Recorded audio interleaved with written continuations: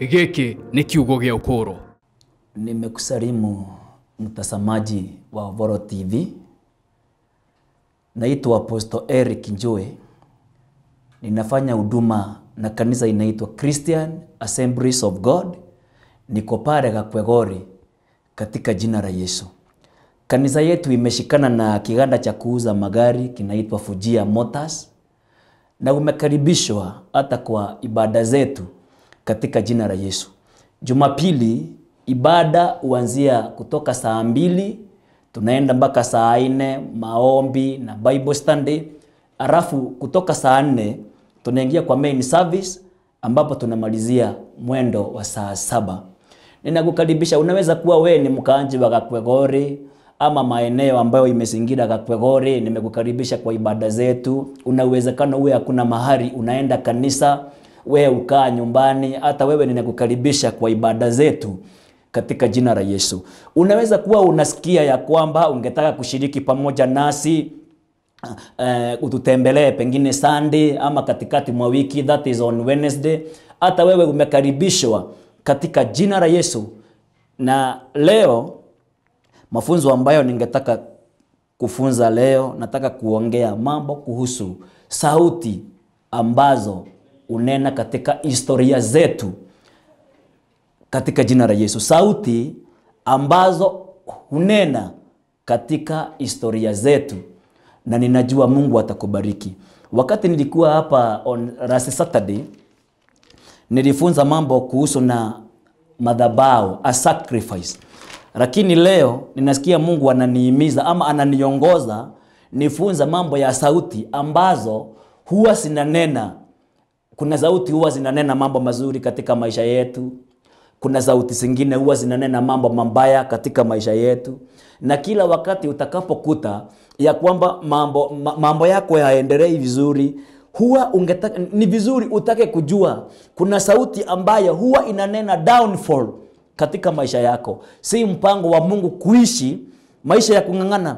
Mpango wa Mungu ni tufanikiwe katika jambo lolote lile tunalofanya katika jina la Yesu. Lakini unakuta na maisha ingine, kuna maisha ingine watu wanaishi, unakuta mtu anaishi maisha ya kungangana sana, maisha ya kungangana. Wakati wowote unafaa uelewe, kama vile nilifunza last Saturday, there are two spiritual realms, and the only language ambayo inaweza eleweka huko ni lugha ya ni lugha ya sacrifices. There are two spiritual realms, godly and demonic. Na ile lugha ambayo usikika huko sana ni lugha ya kutoa sacrifice ama kutoa dhabihu mbele za Mungu, na hiyo ingine unatoa dhabihu kwa shetani. Hizo ndizo lugha zile ambazo zinasikika, na lugha ambayo usikika huko ni lugha ya sacrifice. Sasa unakuta sauti yoyote ambayo inasumbua, ama sauti ambayo inaongea mambo mazuri katika maisha yako, ni sauti ambayo ni ya kiungu. Nazo sauti ambazo zinaongea katika maisha yako, sauti zote mbaya, unakuja kustukia kumbe ilikuwa ni sauti ya kimashetani, ama imetengenezewa ama imepata nguvu katika realm ya kishetani. Sasa nataka tuongee pole pole, tutake kujua hizo sauti huwa zinaongeaje katika maisha yetu. Wakati wowote tunapojuana na Mungu, si kumaanisha sauti zimenyamaza. Sauti ambazo zinaongea katika familia zetu zimenyamaza. Kama umejuana na Kristo kama Bwana na Mwokozi, unafaa uwe unajua kuna sauti huwa zinaongea in those spiritual realms ya kiungu na ya kishetani. Na ni vyema kuomba Mungu ujue kama kwa kiungu kuna ile sauti inaongea huko, na ulimwengu wa kishetani ni vizuri kutaka kujua ni sauti gani huwa inatupiga kwetu, ama ni sauti gani huwa inaongea katika maisha yangu. Kwa sababu kila mtu in those spiritual realms ni lazima kuwe kuna sauti ambayo huwa inanena. Na nitaanza na kuuliza, what is the voice of the history? Ama sauti ya historia ni gani? Sauti ya historia ndio ningetaka tuanzie na kujua sauti ya historia ni nini. Sometimes there are people who are willing to support, or there are people who are willing to help, but because of the voice of the history they cannot. Unakuja unastukia kuna watu wangetaka kukusaidia, ama kuna watu wangetaka kusimama na wewe, ama kuna watu wangetaka kukuonyesha njia, lakini hawawezi.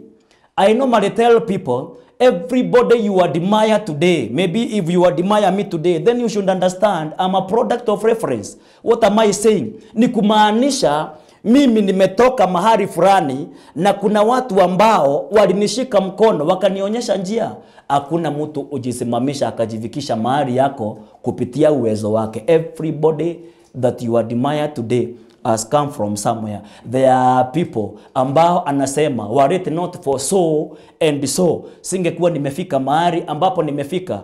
Those are the that is the product of reference. Ni huyu mtu alinishika mkono akanionyesha njia na nimefika mahali ambapo nimefika kwa sababu huyu mtu alinishika mkono. Lakini wakati wowote kukiwa na sauti ambayo ni ya kusumbua, unakuta hata watu wakijaribu kukushika mkono wa kuonyesha njia hawawezi, kwa sababu mtu atakuja aongee na wewe leo na kesho atakupa ujumbe mwingine, kwa sababu in the demonic realm kuna sauti huwa inaongea haitaki usaidike. Hiyo sauti inaongea vile ambavyo utasaidika katika maisha yako. So unakuja kustukia unangangana sana katika maisha yako, na kile kinafanya ungangane ni kitu ambacho hata wewe hujui. Ni sauti ambayo unena katika familia yenu ya kusema hakuna mtu hata mmoja atakayefanikiwa katika hii mboma. Wacha nirudie na kukuambia, watu wale ambao utatamani maisha yao uone kuna mahali Mungu aliwafikisha, hao watu hawakujifikisha hapo. Mungu utumia watu washike watu wengine mikono ili wawaonyeshe njia. Uwezi ukaenda Nairobi na uanza kuishi hapo Nairobi na useme sasa kutoka leo mimi nitaishi Githurai, nitaishi Babadogo, nitaishi Kahawa West, nitaishi mahali popote pale, kama hakuna mtu alikushika mkono akakupa direction. Everybody is a product of reference. Lakini sasa hii mtu akiwa kuna sauti inasumbua kwao, hata wakati umefika climax ya watu kukushika mkono wa kuonyesha njia, unakuta mtu anakuja mlipangana vizuri akakwambia nitakuonyesha njia, ama mtu anakuahidi nitakupa kazi, ukienda asubuhi unastukia alibadilisha mawazo. Nimeona watu wanasema kesho mimi maisha yangu itabadilika. Kuna mtu ameniahidi kunipa kazi, ama barua yangu nimengoja tu appointment letter kwa sababu vile tumeongea na nimefanya hiyo interview. Ukikuja kustukia kesho mambo yalibadilika usiku. Na kumbe kuna sauti zinaongea zinasema wewe hautafanikiwa. Hakuna watu ufanikiwa katika hiyo boma yenu. Sauti sasa inaanza kuongea, itaanza kuingia wale watu ambao walikuwa wakushike mkono. Hawatasikia sauti, lakini wataanza kufanya vituko, kwa sababu kuna sauti inaongea kwa maisha yako. Boma yenu si ya watu wa kufanikiwa. Unaanza kusumbuka kwa sababu ya kitu ambacho hujui. So sometimes there are people who are willing to support, lakini hawawezi kwa sababu nyuma the backup ile inaongea ni sauti ya kutofanikiwa. Nataka tuendelee pole pole, alafu nikufunze what is that voice of history. A door opens for you, but in the long run it closes down. Unakuta wakati mlango umefunguka, mlango umekufungukia na watu wameanza kusherekea, watu wameanza kusherekea ushindi wako. Watu wako na tumaini kubwa, maisha yako yamebadilika. Watu hata umeanza kushare na watu, ninaomba muje tushukuru Mungu pamoja kwa sababu mimi hivyo ninaona maisha yangu yamebadilika. Unakuja kustukia mara moja umerudi to square one, mpaka watu wanaanza kushindwa. Ni kwa nini? Ni nini usumbua hii familia? Wakati wamefika to a certain level wanajikuta wamerudi to square one. Kwa nini? Kumbe kuna sauti ambazo huongea katika familia yenu, ama kuna maneno yaliongewa katika familia yenu yakasema hamtaenda mbali. Kuna watu kulisemekana hawataenda mbali. So you find people have been circumnavigating at one place. Watu wanazunguka tu mahali pamoja, hakuna kwenda mbali, wanakaa hapo, wanangangana, wanabidii, lakini hawaendi. Kumbe kuna historia, kuna sauti za historia ambazo usumbua familia fulani. Na hiyo ndio nataka kukufunza leo, na nikuonyesha jinsi vile tunaweza jitoa katika sauti kama hizo katika jina la Yesu. Sometimes God want to bless you and to uplift your life, but your history always remains for you.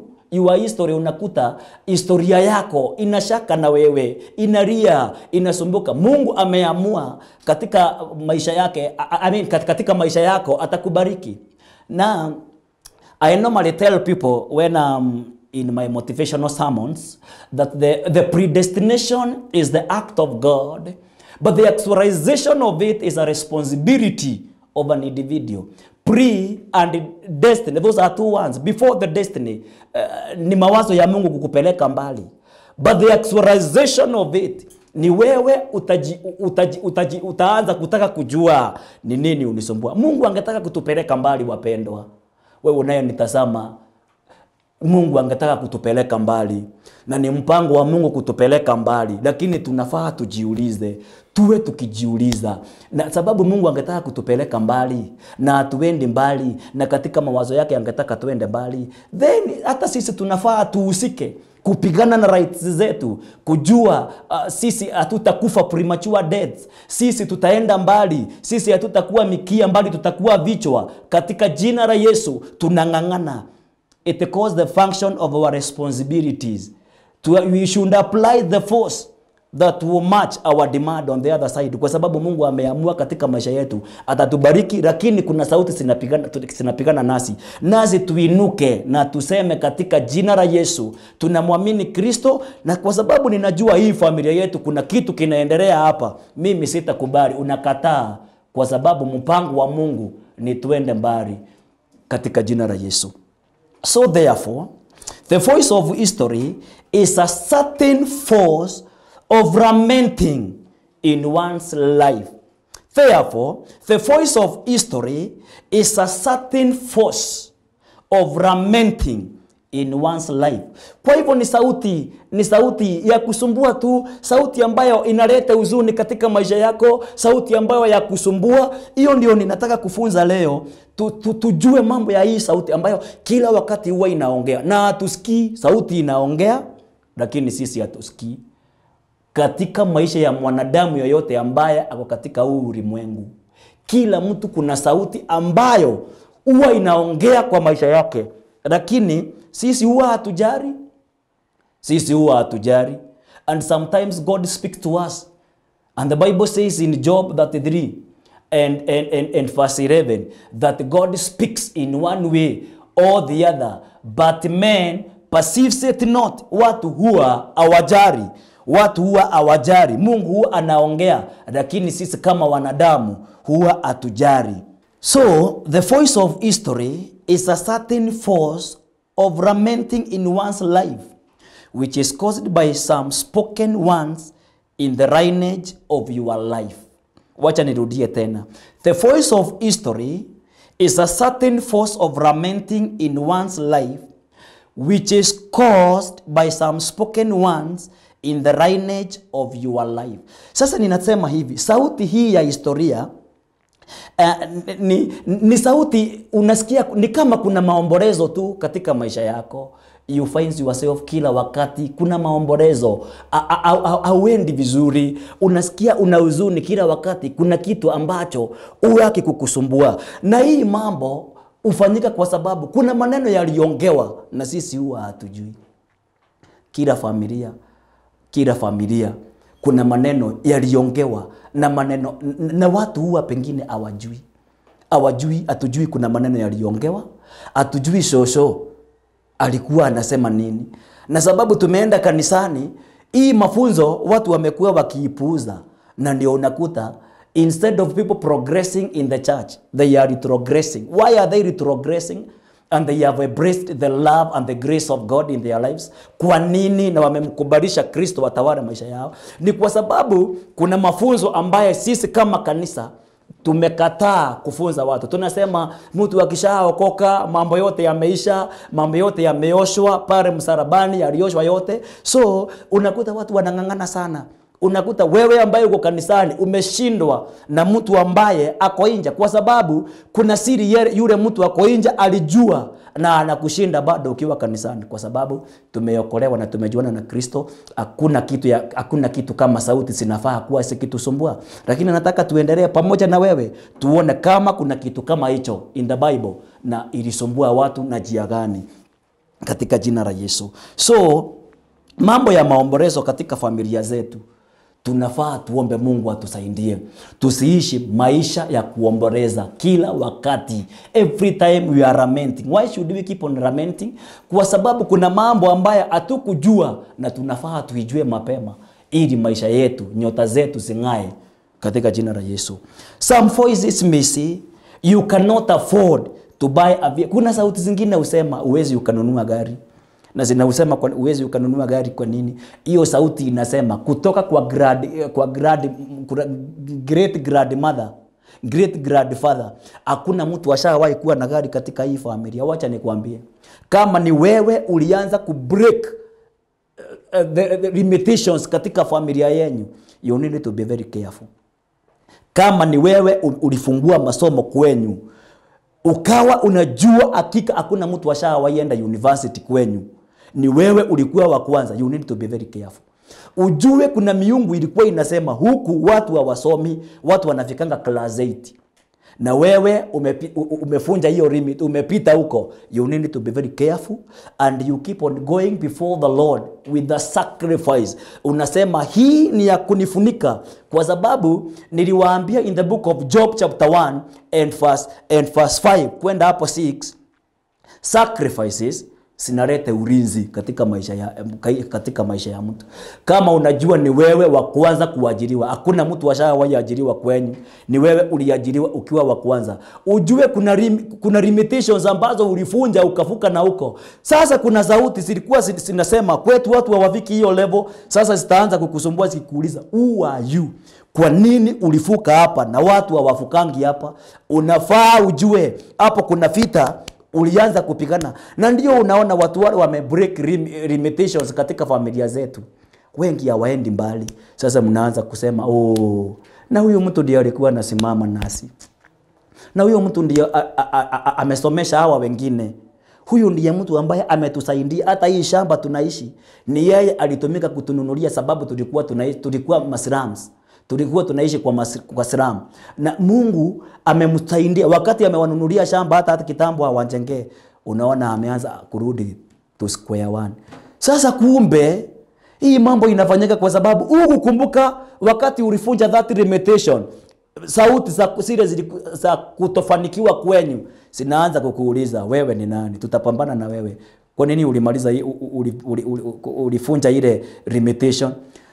Na wewe ujui na ujari, wewe unafikiria maisha ni kawaida. Angalia watu wale wote walifunja hizo limitations. Kama ni wewe ulinunua gari ukiwa wa kwanza kwenyu, kumbuka vizuri kuna mambo, kumbuka vizuri kuna mahali ulifunja connection fulani. Sasa unafaa kuwa careful, usirudi nyuma, uendelee kushika hawa wengine mikono, ile mkuje mkimaliza ile maneno ya kusema hakuna mtu atanunua gari kwetu, maneno ya kuwa hakuna mtu atanunua shamba kwetu.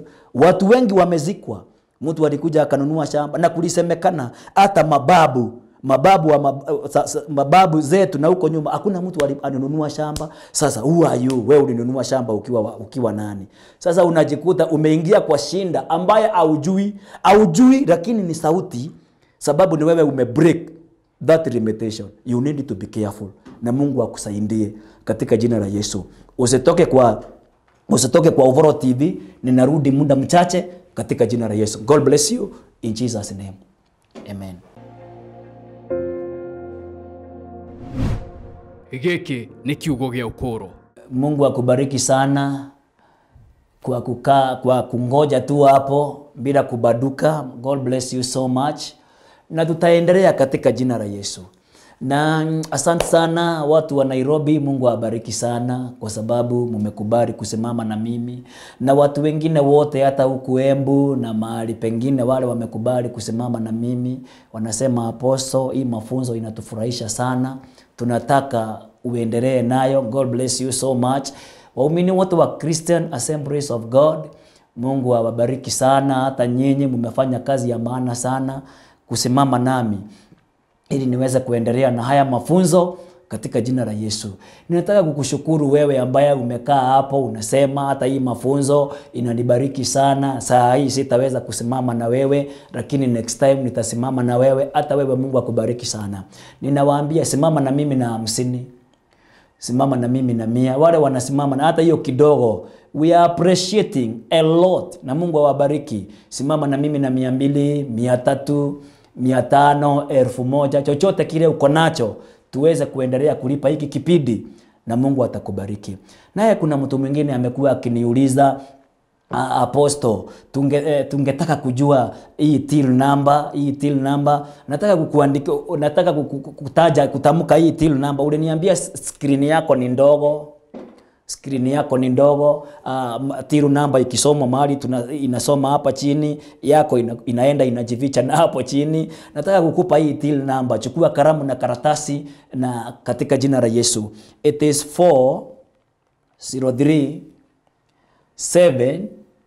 4037157. Wacha nirudie tena.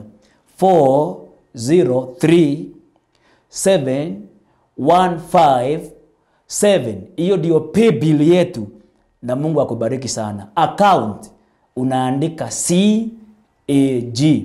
Wacha nirudie tena, pay bill yetu ni 4037157. Wacha nirudie tena, 4037157. Account ni CAG. Mungu akubariki sana unaposimama na hiki kipindi katika jina la Yesu. Nikimaliza kipindi bado nitakupa namba yangu na ninajua Mungu atakubariki. Kwa wale ambao inaandikwa hapo pengine hawaioni kwa sababu ya ile screen mtu anatumia, bado nitakupa namba yangu mwisho wa kipindi katika jina la Yesu. God bless you so much and do you good. Nikubarisha tuendelee. Nimesema sana unakuta katika familia ama maisha yako unaishi maisha ya kuomboleza. Uko innocent. Kanisa unaenda. Wewe ni wa Sunday school. Wewe ni mwalimu wa Sunday school. Wewe pengine wewe ni mhubiri. Sauti huwa asijarishi wewe ni nani. Sauti ikitaka kukugonga tu, itakugonga bila kujarisha wewe ni nani. Na ndio ninakaa nikiwaambia tuombe Mungu sana atusaidie tujue ni nini huwa kinatusumbua katika maisha yetu, kwa sababu si mpango wa Mungu kuwa tunangangana na tunasumbuka. Ninakufunza hii mambo. Mungu amenitayarisha wakati kama huu. Niwe msaada mkubwa sana kwa maisha yako. Na si sababu sijawahi pitia mambo katika maisha, nimeona mambo mingi. Mungu ameniandaa, amenitayarisha wakati kama huu ili nisaidie mtu maisha yake asije kuharibiwa na shetani katika jina la Yesu Kristo. So nilimalizia na kusema vile sauti zingine sinasema, kwa nini wewe umenunua shamba? Familia yetu hakujapatikana mtu wa kununua shamba. Unashangaa nazo zingine sinasema you cannot have children for there are people in the family who died without one. Kuna watu shetani anawakamata nyota zao, anasema hawatapata watoto, hawajarogwa. Hakuna mtu ana uchawi, mili yenu iko sawa, mume na bwana mko sawa, lakini kuna sauti inaongea we unapata mtoto ukiwa nani? Na familia hii watu huwa wapati watoto. Unashangaa hata wewe kupatikana ulikuwa ni muujiza. So sauti kama hizo tunafaa tujue hiyo yote ni kazi ya shetani, na tupigane na hizo sauti zote katika jina la Yesu. Na nitakufunza jinsi ya kupigana na hizi sauti katika jina la Yesu Kristo. Tuendelee. You cannot afford to build a house. Unaweza shangaa kuna watu hawawezi wakajenga nyumba.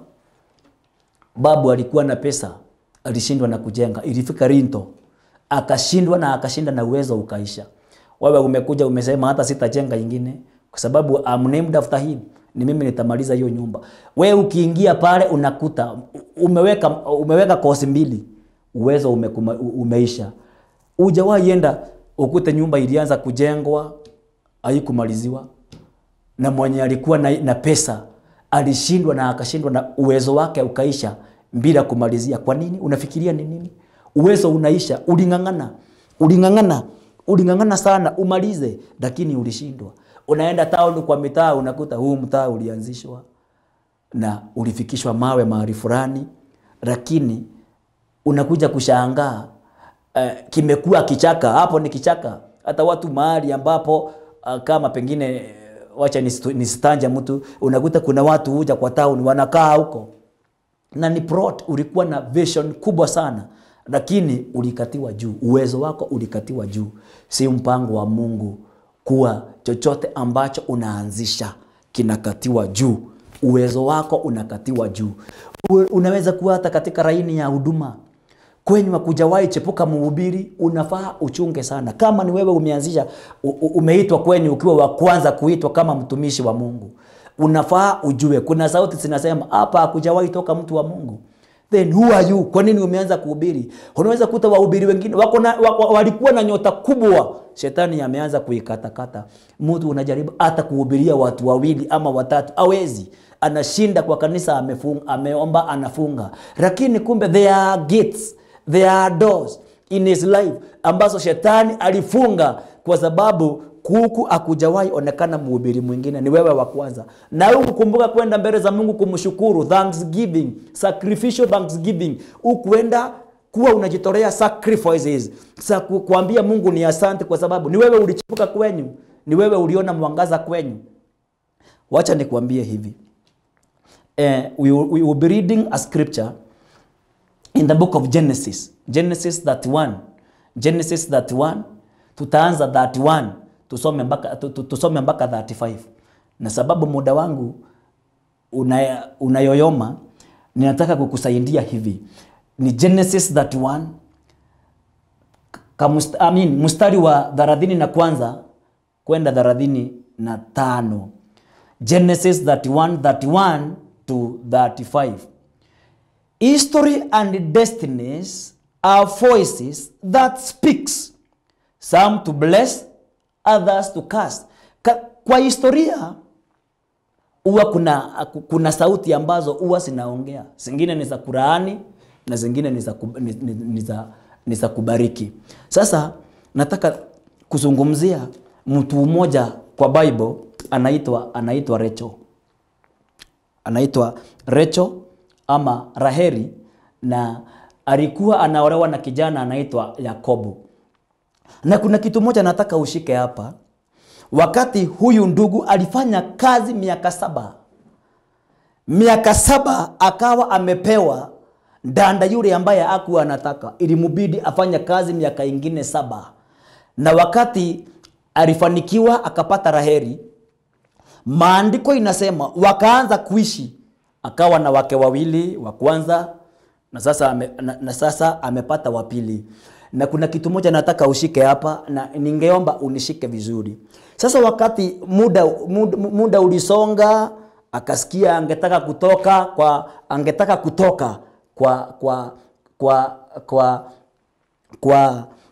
Laban.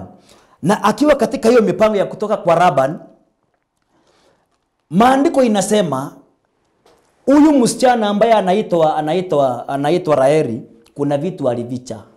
Nataka ushike vizuri. Kuna vitu alivicha sababu yake. Kwa sababu Laban was not a straight man. Laban alikuwa anaabudu miungu. Alikuwa anaabudu miungu. Na nataka ushike hapo na ushike vizuri. Laban hakuwa mtu serious. Laban was not born again. He worshipped idols. Alikuwa anaabudu miungu. And nikwambie kitu moja. Wakati sasa Rachel amejua wakiwa na mzee wake ambaye ni Jacob, wakati alijua wanatoka huko, kuna kitu alichukua ile miungu, akavicha kwa sababu yeye ndani yake hakuwa na uungu hata kidogo. Na hapo ndipo vijana wengi uangukia. Unakuta kijana ameanguka kwa sababu gani? Ni nini kimeangusha kijana, ama ni nini kimeangusha msichana?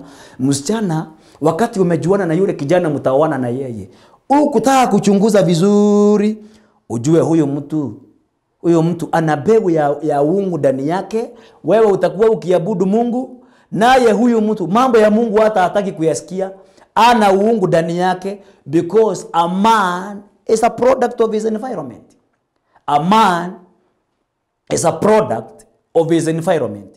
Sasa aka kasichana kalikuwa kanaona vile babake anafanya kazi ya kuabudu miungu, hakuwa na mbegu ya Mungu hata kidogo ndani yake, sababu hakuna mtu anaweza kuwa na worship idols na hawe anamwamini Kristo. Sasa Jacob ni mtu wa covenant, ni mtu ambaye ako na uungu ndani yake, na yule msichana ameoa Rachel ni mtu ambaye ametrainiwa na amepata mafunzo ya kuabudu miungu na baba yake. Sasa alisema, kama tutatoka kwa baba yangu, mimi sababu hakuna Mungu mwingine nimefunzwa kuabudu, tumekuwa tukiabudu idols, mimi nitaficha kimungu kimoja hapo, kiidol, niwe nikikiabudu. Sasa naye babake alikuja akauliza Yakobo, sasa ninataka kukuuliza kijana yangu, kwa nini? Sababu mnataka kutoka kwangu, hakuna shinda, ndio mtaenda, lakini kwa nini umechukua miungu yangu? Kwa nini umechukua miungu yangu? Kwa sababu watu wale wanaoabudu miungu, ukiguza miungu yao huwa wanajua haraka sana. So Jacob knew ya kwamba kuna mtu ameguza miungu yake, akaanza kusumbuka. Ndio alikuja akamuuliza, nani amechukua miungu yangu? Naye Yakobo akaongea akiwa amekasirika, sababu alimwambia, si utafute miungu yako, tafuta miungu yako mahali utaiona, wewe enda utafute mahali ambapo utaiona, ni sawa. Lakini akaongea maneno na bitterness, akasema, na yeyote yule atakayepatikana na miungu yako, kifo. Hiyo ni sauti ile ninakuzungumzia. Hiyo ni sauti ile ninakuzungumzia. Nilianza na kukuambia sauti ni nini? The voice of history is a certain force of lamenting in one's life which is caused by spoken words in the lineage of your life. Sasa Rachel kuna maneno yameongewa kinyume naye, na ni bwanake ameongea hiyo maneno, kwa sababu aka kasichana wakati kalichukua miungu ya baba yake, akakumjulisha mzee wake ama bwanake ya kwamba kamechukua miungu ya baba yake. Ona hatari. Sasa huyo mzee akiongea maneno ya kulaani, ajui amelaani mke wake, akasema yule atakayepatikana na hiyo miungu, laana na kifo kiwe juu yake. Ametusi bibi yake. Maneno aishi katika anga, hakuna kifo cha maneno. Everyone's spoken. Siku moja kama ni neno la kubariki lilitamkwa, ulitamka neno la baraka kwa maisha ya mtu, siku moja hata miaka ikae, huyo mtu atakuwa mbarikiwa. Lakini kama maneno ni ya kulaani, hiyo laana hata kufanyike nini, kwa sababu itakaa katika that realm ya kiushetani, siku moja itakamata, na utakuta mtu maisha yake hayaendi vizuri. Maisha yake yamekuwa hayaendi vizuri. Kwa nini? Kwa sababu ya yale maneno yaliyozungumzwa, yaliyotamkwa. Wacha tusikie wakati alisema, na kifo kiwe juu ya yeyote yule amechukua miungu ya Laban. Tusikie ni nini kilitendeka, na Mungu atatubariki. Sasa there are many things men do, ama niseme hivi, there are many things that women also do in secret, which will later be disclosed, na itakuja kuleta shinda. Kuna maneno mingi sana wanawake ufanya, ama wasichana ufanya kinyume na babwana zao, ama mabwana ufanya kinyume na mabibi zao, na hiyo maneno saa zingine huwa na impact. Those ones are very impactful. Unakuja kushangaa hiyo maneno siku moja ya masiku, ama kile ambacho mzee huwa anaenda kwa waganga peke yake, anaabudu miungu peke yake, hiyo maneno siku moja itakuja kusumbua familia. Ni vizuri hata tunapoomba kama familia tuwe tunakaa mahali pamoja, tunataka kujua mzee wangu anaabudu miungu gani. Kwa nini anasema kwa hiyo draw katika hiyo nyumba, hiyo room haifunguliwi? Kwa nini yeye huwa anasema hivi? Ni siri gani ambayo ameficha huko kwa nyumba? Na ninajua Mungu atatubariki. Tutaenda break kidogo, na tukirudi ninajua Mungu atatubariki, na Mungu ataendelea kukuinua in Jesus name. Thank you. Giki ni Kiugo gya Ukuro. Asanti, Mungu akubariki. Tumerudi tena. Naitwa Apostle Eric Njue. Ninafanya huduma pale Kakwegori na kanisa inaitwa Christian Assemblies of God, A church where everyone is somebody. Ninakukaribisha kwa ibada zetu Jumapili hii. Tutembelee kesho na Mungu atakubariki. Kesho ninakungoja, nimebakisha kiti chako na ninajua Mungu atakubariki sana katika jina la Yesu. Unaweza kuwa hata kuna mahali unasoma, ndio hatukwambii utoke huko, lakini ni vyema Mungu akikuhimiza ama ukisikia msukumo ututembelee tu Sunday moja, umekaribishwa na ni kesho katika jina la Yesu. Nawe ambaye hauna mahali ambapo wewe huwa unaenda kanisa, hata wewe ninakukaribisha kwa kanisa yetu, uje tusome pamoja katika jina la Yesu. Wednesdays zote mimi huwa hapo kanisani kuanzia saa 4 mpaka saa 9 katika jina la Yesu. Huwa na ibada ya kuombea watu, kuongea one on one. Ungetaka kuongea na apostle, mambo ile unataka kuongea naye, utaki asikike na mtu mwingine, unakuja, utaelekezwa vile utaniona kwa ofisi. Nawe bado ungetaka kuja kwa ofisi, pengine kuombewa, pengine kuna hii mafunzo ninayoomba, ungetaka kufunguanishwa na hayo maneno, bado hata wewe umekaribishwa katika jina la Yesu.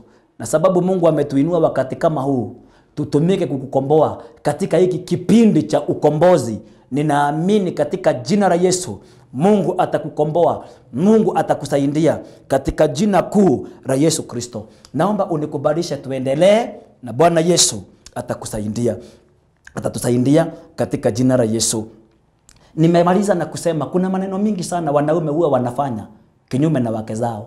Kuna maneno mengi sana wanadada hufanya kinyume na wazee wao. Sasa nataka ujue hivi, maneno yale yote utakayofanya kinyume, uchunge sana, siku moja isije kukusumbua. Maneno hayo yasije kukusumbua. Hakuna kitu ambacho ufanyiwa kwa siri ambacho siku moja hakitakuja kuwa wazi. Uchunge sana ile mambo unayofanya. Umezoea kwenda kwa waganga, kuna vitu unarambaramba kwa nyumba umeficha hapo, siku moja sitakuja hayo maneno mwenye alikupatia, kuna maneno alitamka akakwambia na huwe ukifanya hii na usipofanya hii uchunge. Unashangaa unakuta watu vichwa vimeruka hivyo. Watoto ni kupigwa na mashetani kwa nyumba, watu ni kuruka vichwa, kitu ambacho uelewi, watu ni kujinyonga kwa familia. Unakuta familia iliisha watu wote, na kumbe kuna maneno iliongewa. Kuna mtu alienda akaendea pengine vitu zake na akapewa instructions, maneno yakaongewa na akaambiwa ukifanya kinyume na hii utaona. Alafu ikifika mahali kuenda kuconfess hii maneno, hiyo maneno inakuja kukumaliza. Chunga sana na Mungu atakubariki. So Jacob was a covenant man na ameoa msichana ambaye anaabudu miungu. Watu kama hawa wawili wakishikana mahali pamoja, ni nini kitatokea hapo? Itakuwa ni shinda tubu. And mark you ignorance as no defense. Mambo ile watu wanaignore, hutaki kutaka kujua history. Msichana ongeni na yeye pole, wacha kuwa na haraka. Muulize wazazi wako wanaabudu, historia ya kwenyu iko aje? Mnaamini Kristo kama Bwana na Mwokozi? Taka kujua. Labani alipenda kama msichana tu akakimbia, na ndivyo hapo tumeanguka kwa sababu ya kukimbia. Unakuta destiny za watu wengi silimalizwa na shetani kwa sababu mahali ambapo tulienda tukaangusha vichwa vyetu, tulienda tukajiweka kwa taabu. Na Mungu atusaidie. Ninakuombea Mungu akusaidie. Kama we ni mchungaji, kama we ni mzazi, hata si vibaya kuambia msichana yako yule mzee anayekuoa, kijana yule anayekuoa, tuletee tujue, tuongee. Kama hata kanisani nataka kuuliza huyo kijana, tunangetaka kujua huyo msichana unayeoa ni wa aina gani, kwa sababu kusikuja kuwa na challenge baadaye kwa sababu ya zile vituko kama hizi Rachel walifanya. Sakuwa Jacob yeye ni mtu wa covenant, na yule msichana ambaye amekimbishana na yeye ni mtu wa kuabudu miungu akiwa ameficha. Sasa the spirit of death began following Rachel when Jacob pronounced those words, whoever asks your God shall die. Hiyo ndio maneno walisema, whoever asks your God shall die. Huyo msichana alianza kufuatwa na roho ya kifo. Roho ya kifo ilianza kumuandama papo hapo kwa sababu maneno yamezungumzwa. And let me tell you something. Voices never die. Voices never die and they will never die. What we are supposed to do is to combat those voices with another voices to pigana na hiyo maneno, we refute those ones with other ones katika maisha yetu, katika jina la Yesu. Maneno inamalizwa na maneno mengine yaliyo na nguvu kushinda haya with a sacrifice. Unaweka sacrifice hapo, sacrifice unaiweka hapo. Kuhani mahali unasoma, kuhani anakuombea. Sikiza hapo, nataka ushike hapo vizuri.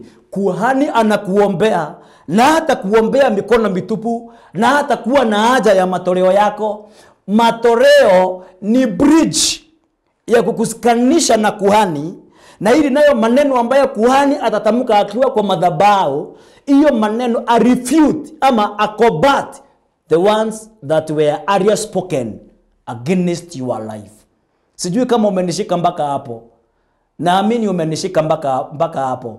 Nipigie simu, uniambie hiyo mafunzo inakupeleka namna gani. Asante kwa wale watu wamekuwa wakipiga simu. Uniambie hiyo mafunzo imekuwa yakikupeleka namna gani, na ninajua Mungu atakubariki katika jina la Yesu. So Rachel became pregnant and the spirit was still crying, you are no more. Alipata mimba na roho bado ilikuwa inaongea, you are no more, kwa sababu death was pronounced over her life. So mwishowe inaongea aje? Sikiza. Rachel became pregnant and the spirit was still crying, you are no more. Therefore death waited for the right time to strike Rachel. Kilingoja tu mpaka ile wakati kitamugonga kimomalize. You were born to be rich and prosper. Uliumbwa uwe mtu mkubwa, lakini si uishe haraka. Wacha nikuambie jambo la maajabu. In Genesis 35, 16 to 20, wakati Rachel anakuja kubarikiwa na mtoto, akunyonyesha mtoto, akufurahia mtoto, alizaa mtoto kwa barabara. Sikiza hii, alizaa mtoto kwa barabara. Na yule maid servant ambaye alikuwa anamsaidia alikuja kushtuka, kwa sababu if amezaa mtoto, kuzaa tu mtoto hivi Benjamin, mama alikata roho, kifo kikaingia. Kifo kimepatikanaje kwa huyu? Kuna maneno yaliongewa. Vifo zingine unasikia mtu anakuambia mimi sitawahi zaliwa, mimi nilizaliwe, sitaki kuzaliwa. Maneno yameongewa, nawe unakimbia unaenda unazaa mtu ambaye amukuongea hii maneno yaondolewe. Mtu alikwambia usimzae na umeenda hospitali umemzaa na ukamuita jina. Alikwambia na mimi nisizaliwe. Mnakuwa na ugomvi kati ya mama mkwe na huyo msichana ameoleka hapa. Alikwambia usinizae mimi, ama baba anasema unisinizae. Ndio unakuta watoto wengine vichwa zimeharibika. Unazaa mtoto, umezaa mtoto kitu ambacho akieleweki ni nini, na hakuna laana zinawasumbua nyumbani.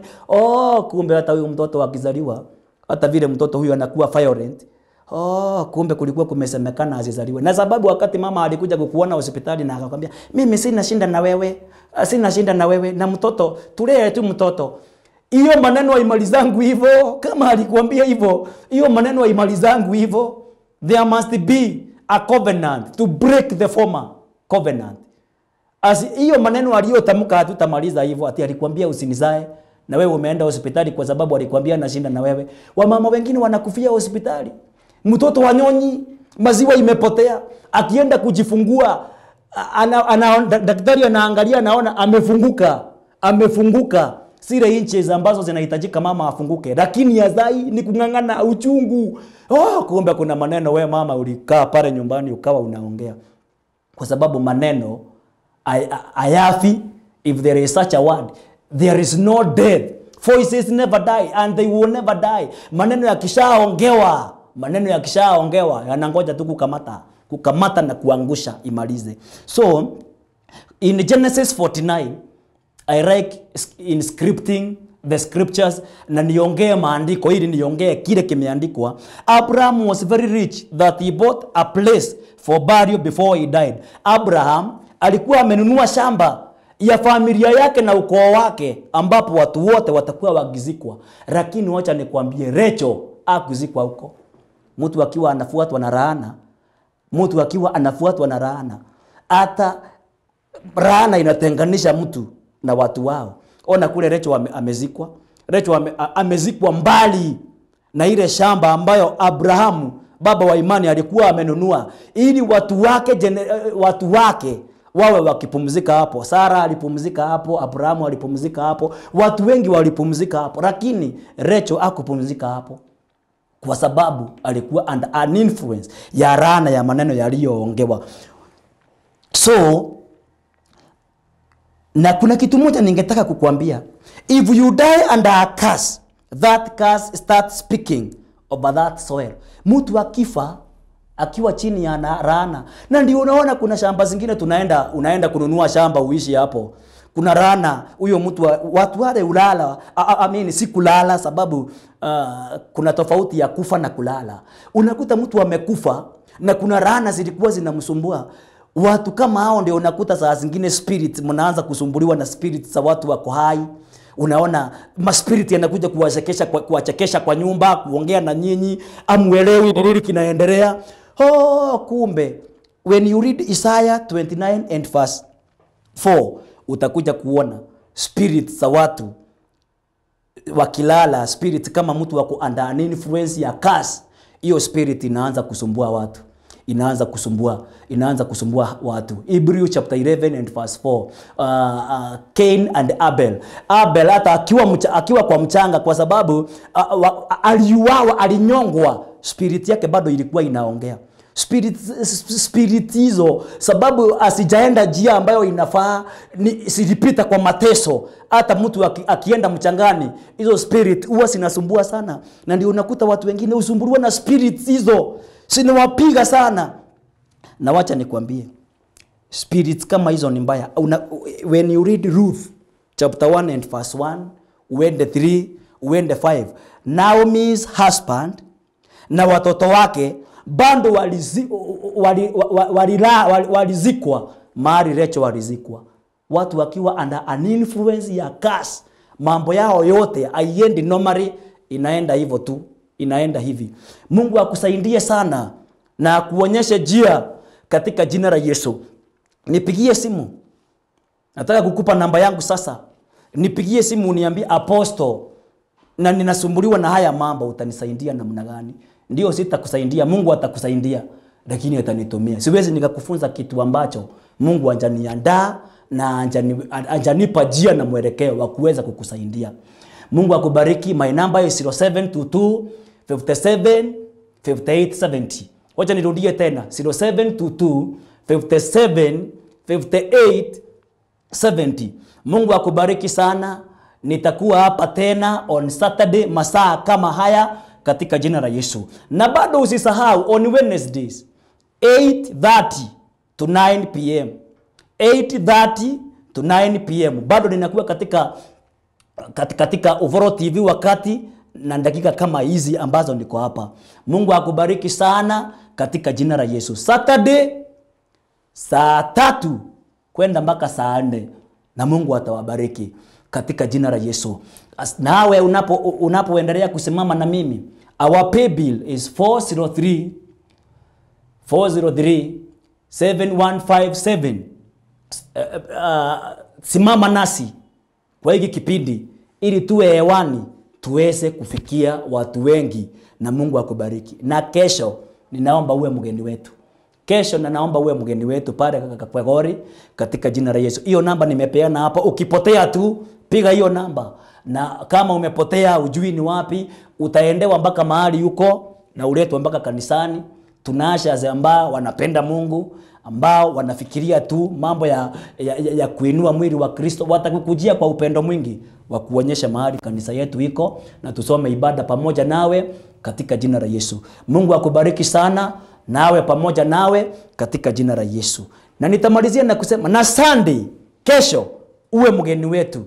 Kesho ninakuomba uwe mgeni wetu, na nimekukaribisha kwa ibada zetu katika jina la Yesu. Our main service ni kutoka saa 4 mpaka saa 7. katika jina la Yesu Kristo. Nikubarisha nikuombe. Baba, katika jina la Yesu ninakushukuru. Asante kwa mtazamaji wa Ukuro TV. Ninamubarikisha mbele zako. Ninamuombea kibali chako na neema na neema izidi maishani mwake. Hii mafunzo yote nimefunza, tusaidie Mungu, utukomboe kutokana na hii minyororo yote ya shetani. Sauti zote ambazo huongea katika familia zetu za kusema hatutafanikiwa na hatutaendelea, utuondolee hizi vifungo zote na utuelimishe jinsi ya kujifungua kutokana na hizi laana na hizi sauti zote, katika jina la Baba, la Mwana na Roho Mtakatifu tumeomba na kuamini, na zote tuseme amen. Amen. Thank you and God bless you so much.